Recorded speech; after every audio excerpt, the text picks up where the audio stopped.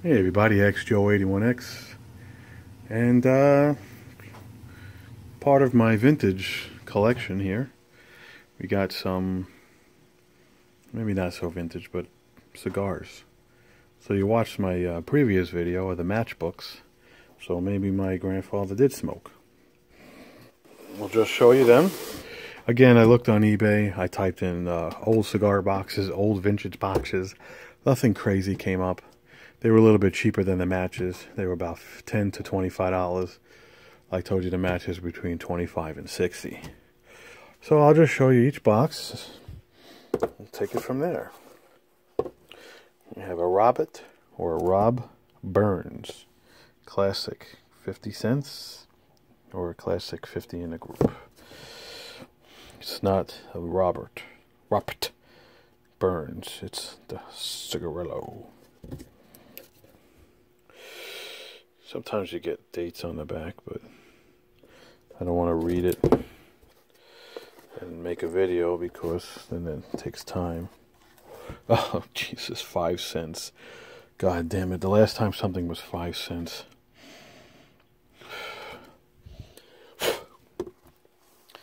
So that's that. Still in the, always hair. There's always hair. Hair. That's pretty cool. So maybe it was 50 of them at 5 cents a piece. Next on the list, Tiparillos. Those were popular, 50 cigars. Nothing crazy. Let's see what that says. Oh, pardon. Nothing there, nothing there. Back of the box. For all your people out there. And this had definitely stuff in here. 2 for 15 cents. We're getting older here. That definitely had screws and stuff in there. So that's cool.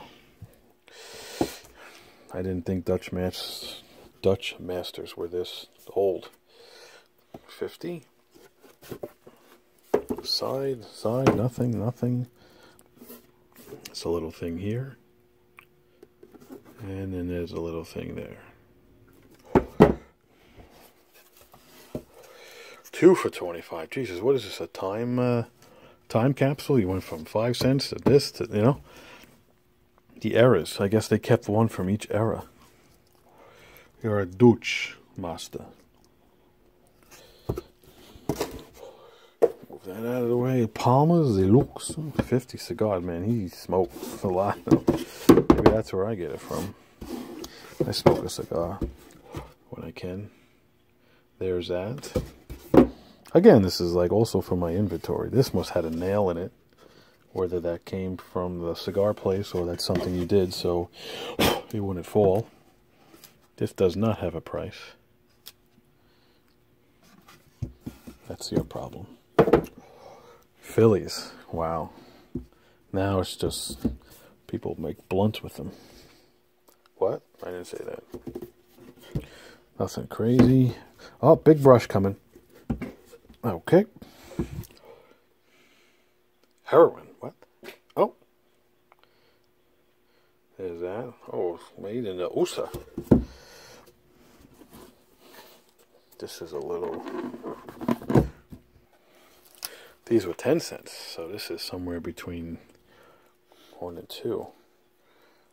Guaranteed cigars.